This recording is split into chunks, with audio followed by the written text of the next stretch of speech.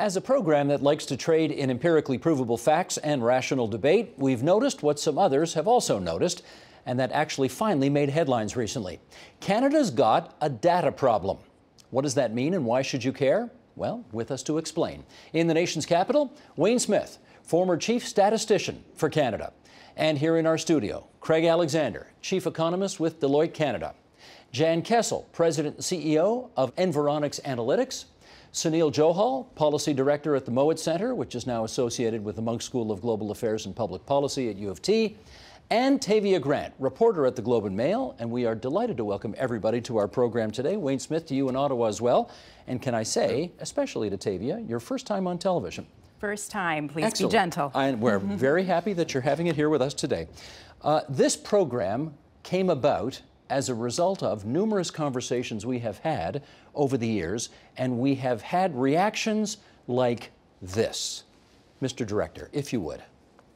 The innovation sector is a $7 trillion a year sector in America, and they want to make it $14 trillion, and they're going to play tough to make themselves rich. If there's a $7 trillion, what's ours?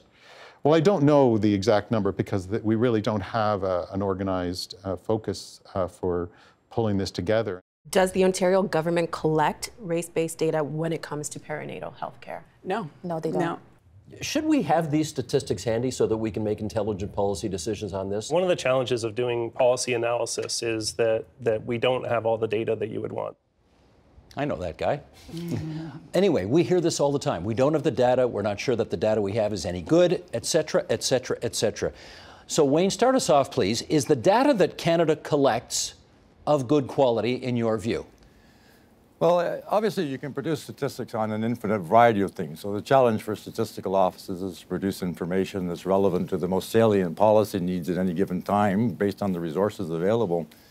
I think in Canada we have on the economic and business side of the equation a very robust system, probably one of the, well, certainly one of the best in the world, highly integrated. There are some issues about access to the data, but the data there is of very good quality.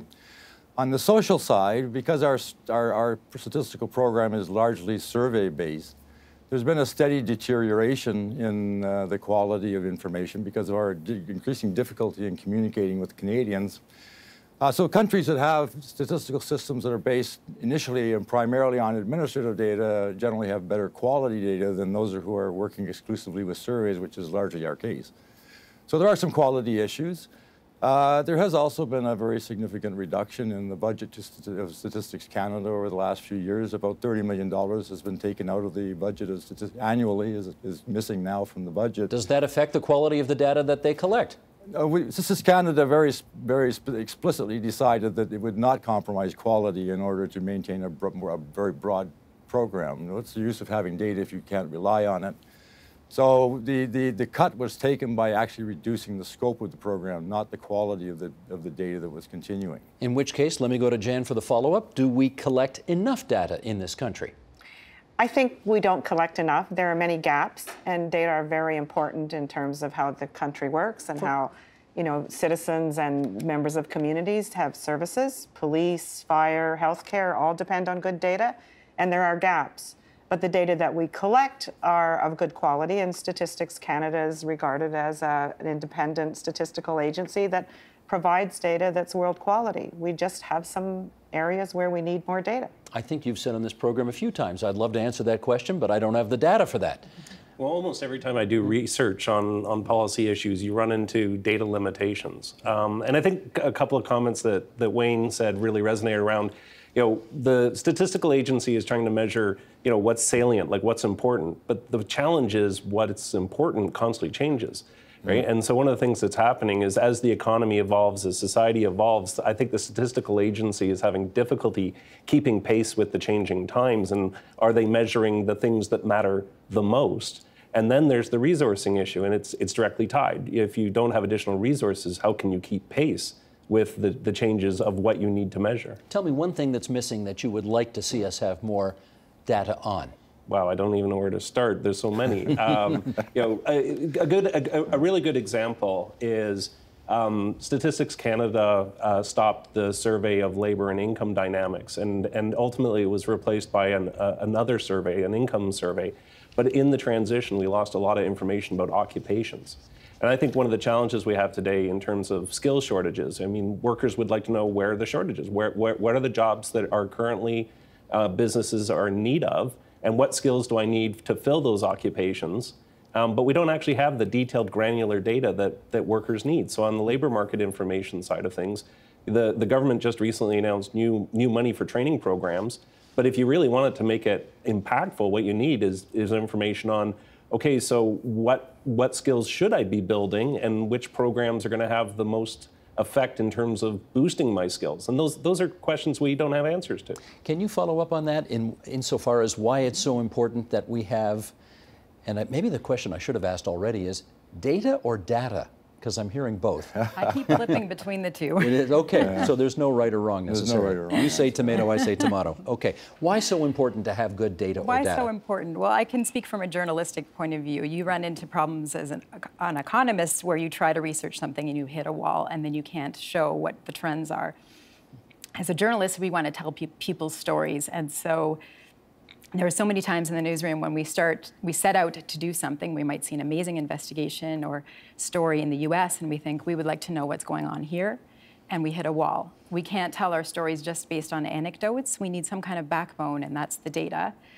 So I would say some of our big projects in the last few years have arisen out of data gaps. So one was a simple question I had, which was, what's the most dangerous job in Canada? That should be easy to answer. How would you measure that?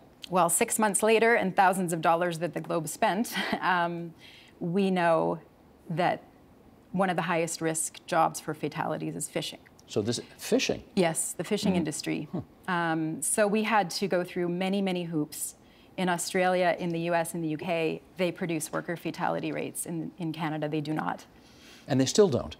They still don't, no. The other big project was the Unfounded series. That was essentially filling a data gap. Robin Doolittle, my colleague, had this amazing idea of canvassing 873 police forces across Canada to find out what the rates of unfounded rates for sexual assault cases. And she found out that it was 1 in 5 that were dismissed as baseless. So it affects our journalism, which in turn affects the public's understanding of certain issues.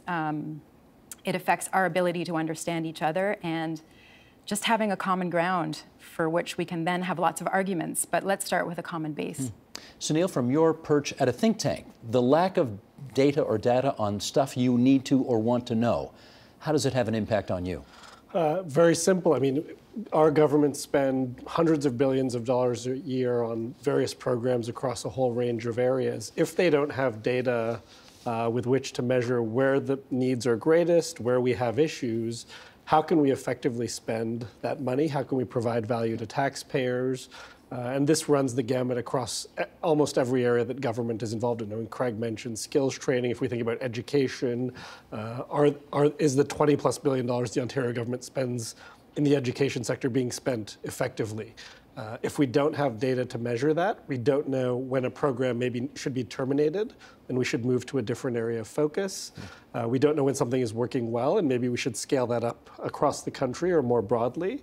So, I mean, this is a very fundamental question, not just for governments. I mean, we also have the private sector relies on the data that Statistics Canada and other entities generate, individuals, advocacy organizations.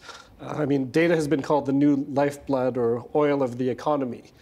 So, I mean, if Canada wants to be a success in the 21st century, we need to be a data powerhouse. And we see private sector firms like Facebook and Amazon are so successful because they collect vast amounts of data and they know what to do with it. So the governments that are going to be successful and the societies that are going to be successful going forward are those that are going to be able to generate the relevant kinds of data that they need and action it. Wayne Smith, I wonder if I could follow up with you in this regard. Is part of the reason we don't have adequate data that it's too hard to get? In other words, how accessible is that information to people who want it? Well, I mean, the information is, generally speaking, the information that's being discussed is information that Statistics Canada doesn't have, as opposed to data that we have and people can't access. Generally speaking, all of the information from Statistics Canada is in the public domain. There's nothing that's held back. There's nothing that can be held back. We make data available for free on the on the website. We provide data files to schools, colleges, and other people who want to use them. Those ones are confidentialized because we're required by the Statistics Act to protect confidentiality of respondents. We've also worked with universities and colleges to ensure that even the actual detailed confidential data can be accessed in universities across Canada. There's more that's on the social side. On the business side, we have a serious problem in Canada that the restrictions for confidentiality under the Statistics Act make it very difficult to publish detailed economic data, and that's a serious concern. Why is that a problem? Well, you think about it, basically in some cases we can't publish data by industry for a province because there are only 2 or 3 businesses in that province of that type. So therefore, if you want to do an analysis by industry, you're in smaller provinces, you're seriously hampered. And issues like the environment are inherently local. I mean, so if you can't obtain information about the scale and activities of businesses in a city, you can't really link or make the connections as well as you ought to be able to between economic activity and the environment and climate change. So I think the issue is more the data, either doesn't exist or it's in the hands of people who choose not to make it public. And that's an issue, another issue entirely. Okay, Jan, let me follow up with you. Let's say the data exists and Stats Canada has it. You deal in this every day. How accessible is that information to people who don't work there? So the data that Stats Canada produces have become more and more accessible. We access data from the census, we can access microfiles, we can go in the Research Data Centre and use those data. So I think that Stats Canada has made progress. There's probably, way to go, but they've made progress in making those data available. But I want to go back to something that Wayne said, which is a little bit different, which is there are data that could be more usable and more available if we looked at different methods of creating data. There are a lot of administrative data sources that can be turned into official statistics that can inform policy and help make communities run better and work better. And there's a modernization project going on at Stats Canada right now to do experimentation with how we can use data that are collected for administrative purposes but can be turned into official statistics. There's a new program around housing statistics. There's a crowdsourcing experiment around cannabis prices, for example. And so I think that what we need the government to do is to support Statistics Canada and other agencies to use new methods, which are being used in other countries and are also being used in the private sector, like Facebook, although I'm not sure I agree that they're actually doing the best job. But we need official statistics to make administrative data and big data accurate and usable. What will it take to make that happen? Well, one thing that's really important is that we really preserve things like the census, because the census is the benchmark against which administrative records around healthcare or security or social services can be used and put in context and made actionable. But if memory serves, the first thing the Trudeau government did when it came in was restore the long-form census, Correct. Did they not? Yes, Okay. and so, but it's important that Canadians recognize that. It's one symbol, but we do need data to make good decisions and make people's lives better. The other thing is Canada, is a federalist organization. The provinces have data, the government has data, the federal government has data.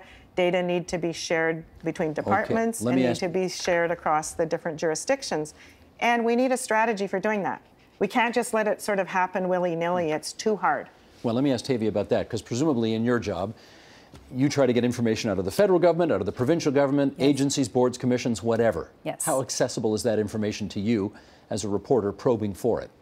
I think reporters are routinely banging their heads against the wall. Because? It can be long. There are sometimes when we just have to give up on certain projects. So sometimes you just get to the end of the road and we just can't access it. Because they won't give it to you?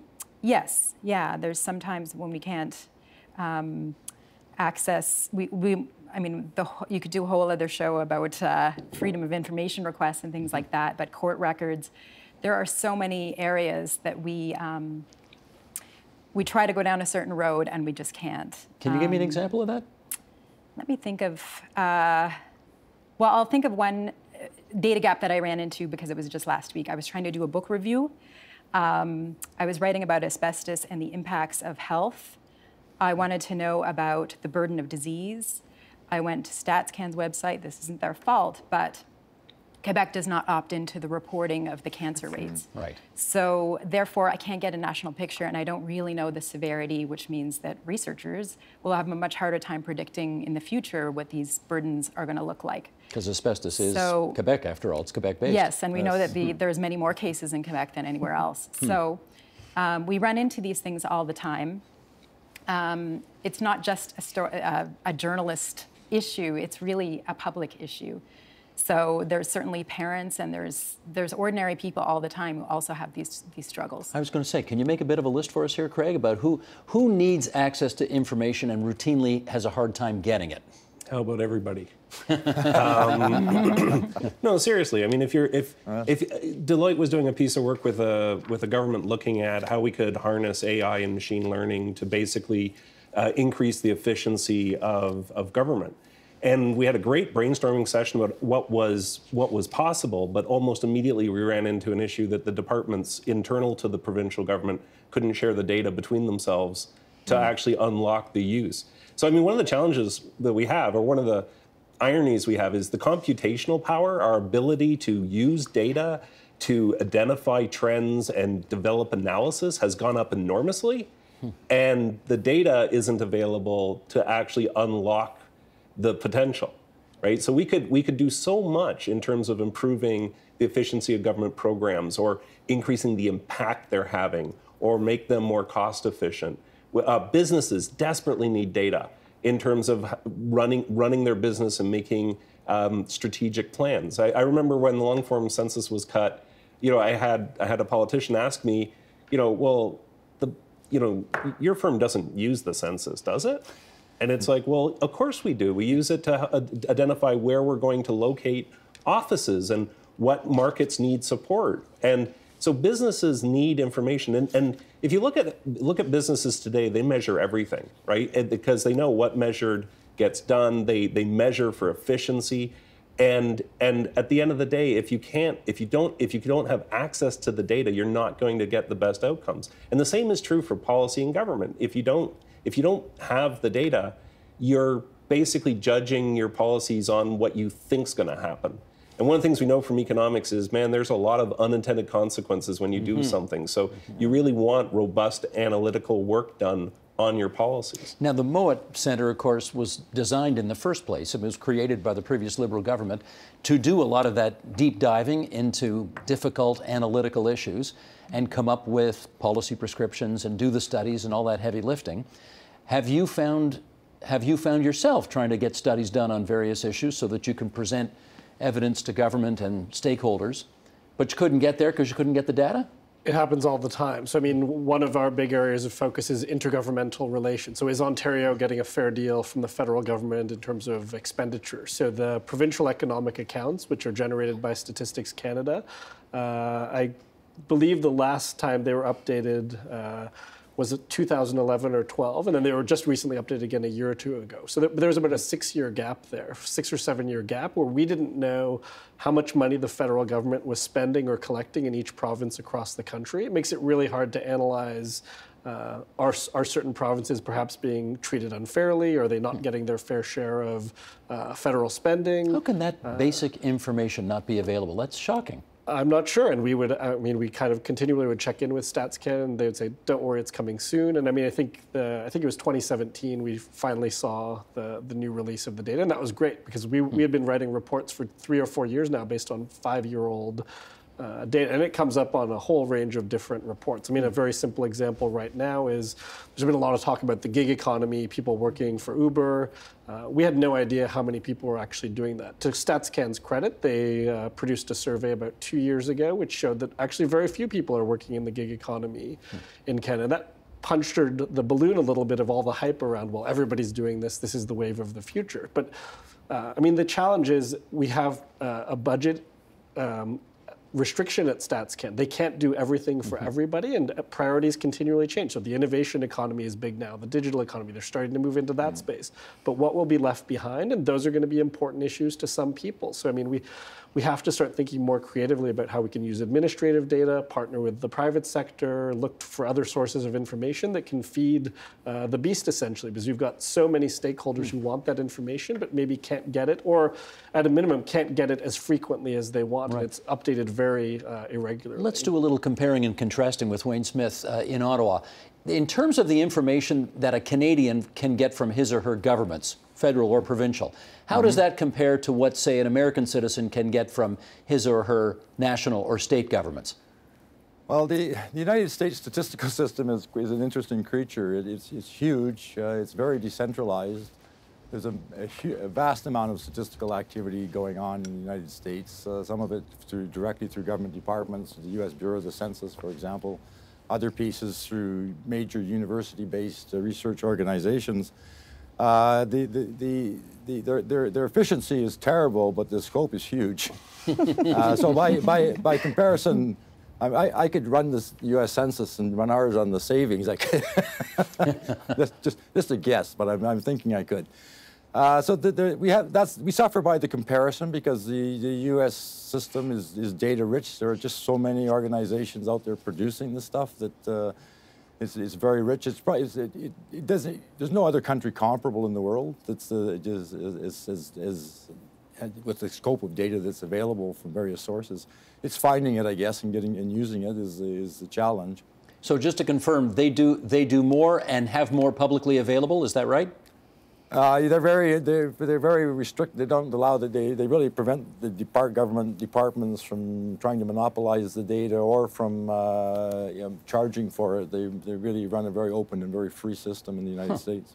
Jen, do you obviously you try to get information from StatsCan and other sources here in Canada. Do you also try to get info out of the U.S.? Yes, almost a half of our business is in the U.S. with U.S. customers. Compare and contrast, if you would. Well, it's different. I mean, the U.S. data have been always made freely available. And Canada has moved more to that approach more recently. But on both sides of the border, we collaborate both with governments and other private sector organizations. Like last year, our organization provided data and analytics to drive businesses to 2,000 companies in Canada and the US. And we took those data from 83 sources. And we integrated them and we added value to them so that businesses could get at them quickly. And I think part of the solution is more strategic collaboration between different levels of government and the private sector, and more public awareness about how the decisions get made. So we can get data in different ways on both sides of the border, but in Canada, we need to be sure that there's an agenda process to understand what the money will be spent on. Everyone's talking about the fact that there's budget cuts and there's limited resources. But it's the government that decides what will be collected. Stats Canada's mandate is to use best practices, collect, release, make the data available. But the minister responsible, i.e. the government, gets to decide what are the priorities. Should that change? I think that we need a process for the organizations, the press, the think tanks, the various private sector firms, Stats Canada, the agencies, to really set the data agenda. There's a consultation going on right now in the federal government's leading around a Canadian data strategy. But I get concerned that it's more about the technology, it's more about the privacy and the encryption and the anonymization, which are important. But what about the content? What do we need to ensure that we have good data on which to base public policy? We need an initiative and a leadership, and I would still count on Statistics Canada to be a part of that. But this is a political decision, not a statistical decision. Wayne, I'm inferring from the nodding I'm seeing that you agree that these decisions ought to be beyond politics. I agree. I mean, our system suffers tremendously from what's the issue of the day. A lot of the funding has been coming to Statistics Canada over the last few years, since the end of the 1990s. Actually, has generally been tied to this is the current policy issue. And so we're gonna have cannabis statistics, and we're going to look at foreign ownership of residential property, and money is given to Statistics Canada for that. But the kind of data that's applied research, the kind of data for generalized scientific research where you can actually discover new issues that haven't been identified yet and dive down on the issues that have to better understand them, is what's not being produced. It's what was cut out of the budget in the 2000s, and it's what it needs to be restored and it needs to be protected so that over time we actually have a solid base of statistical information that's easily and readily available and that can genuinely explore in depth the issues that we're facing in Canada. Okay, we've got less than 10 minutes to go here, and I want to put this issue on the table for some considerable discussion, and that is, there may have been a time, both in this province and maybe nationally, when politicians wanted good, accurate information upon which to base their decisions.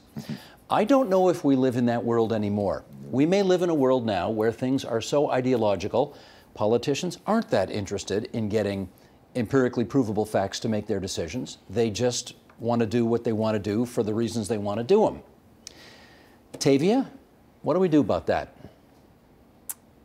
Well, first of all, that can blow up in your face when we base decisions on either faulty data or no data. And the example I'm thinking of that you would probably remember is when we were determining that there was a massive labor shortage in Canada, which was at odds with federal Statistics Canada data. It turned out that the source that the then federal government was using was Kijiji. Those ads were not a reliable source. The whole premise of a labor shortage was faulty, but it was the justification to bring in many, many temporary foreign workers. So there's very real-world implications when you base things on unreliable data or none at all. And then the other thing I would say is fiscal considerations. So if you are worried about your budget and you want to spend money as wisely as possible, you want to target programs and you want to measure the impact of programs. And so I think this will help people make smarter decisions that in turn are better for the economy and better for our budget. Do you see, Sunil, less interest by politicians in the reports that you produce because they already know what they want to do and don't bother me with the facts, as it were? They're always interested in our reports. I mean, I can't speak for others. I think one of the challenges inside governments is there's very little money spent on program evaluation. I mean, depends on the numbers you look at, but you're talking about 0.1, 0.2% of overall program expenditures actually measure the effectiveness of programs. Should be higher? Should be much higher. I mean, if we're in a world now in Ontario where the government wants to get out of deficit and we're talking $10, $12 billion in savings identified over the next 3 or 4 years, how are you going to decide which programs aren't working and we should terminate? And how are you going to decide which programs are working well? And the only answer to that is understanding program evaluation and having accurate measurement of this program is great, this program is not so great. But the problem is there are a lot of disincentives to effective evaluation inside governments because no government wants to put their hand up and say, guess what? That multi-billion-dollar program we announced 3 years ago had no effects. That's embarrassing. It's a political loser. Bureaucrats also don't want to be identified as having worked on programs that don't work. So how do we kind of push past those disincentives to evaluate programs, be honest with ourselves about what's working and what's not? And I mean, I think that's a huge challenge for governments in Canada going forward, understanding that issue of what works and what doesn't more effectively. Craig, admittedly, I may be asking for informed speculation here as opposed to whether you actually have the hard data to rely on. But if you had to guess, what percentage of government programs that come forward after a deep, thorough analytical dive into the numbers and crunching the data, excuse me, as opposed to this is what our party's base wants and therefore we're going to do it? You can't judge, right? You don't know how much is rigorous, what policies have been rigorously evaluated and then which ones haven't. But I am concerned about the trend, not just in Canada, but globally, around the rise in populism and increasing distrust of sort of elites that are talking about evidence-based policies. I think that in the wake of 08-09, the deep recession and the financial crisis, I think there's been a loss of confidence in public policy think tanks, in recommendations that are coming. And so I think that there's a sense that evidence-based policy isn't as important today. And so this isn't just about government, right? So there is the issue, I think it's a very legitimate issue, that if you measure something and track something, it increases transparency and accountability, and that's something we want, but there could be a political disincentive to have that, because it can have political consequences if the program you announced doesn't have the desired impact. But at the same time, it isn't clear to me that the public actually is demanding evidence-based policy making, and that increasingly there's a sense of distrust around, you know, what analysts and policy wonks have been saying for years, because the outcomes people have been getting haven't matched what they were promised, and so I think it's undermined the confidence and support. And so I think that this is a very fundamental issue. Wayne Smith, how many times when you were the chief statistician for Canada would you have had an argument with a civil servant or, say, a minister's political staffer who wanted to do one thing, and you actually had the hard crunch data suggesting, you know, if you do that, that's not going to work. Here's the direction you maybe ought to rethink. Well, I'm not really at the table for the discussions. I can tell you that, for example, for the decision regarding the 2011 census, I remember a conversation with a senior conservative minister at the time where he said he agreed with me that it was lousy policy to go to a voluntary census, but it was great politics, and it was clear on which side of the line he felt he wanted to be. There are often, I mean, what we do is we supply the data to the policy analysts in the policy department. And at the end of the day, we don't get to hear the advice, so we don't know if things appear to be inconsistent with the data in our eyes. We don't know where it went off the rails, whether it went off the rails at the level of policy analysis in the department, whether it went off the rails in communicating the issues to the minister, whether the minister simply overrode, you know, the recommendations of the bureaucrats. I do know that this government in particular also set out very initially to say that for every one of our initiatives, we want to have indicators that we will track, and so that we can tell whether we're accomplishing it, and we want to make them public. I mean, that was an intention at one point of the current government. It doesn't seem to have happened, but certainly the idea was meritorious. You know, actually having somebody declaring up front, you know, how are we going to determine whether this policy works? Collecting the data necessary to evaluate it and then making that public would be a very good start on a better system. Jen, apropos of what Craig was just saying, you know, at the end of the day, it's the politicians who get elected, and at the end of the day, they have to be accountable for their decisions. If they want to disregard data, and if they want to go with either their gut or what they think their base wants, or whatever, aren't they entitled to do that?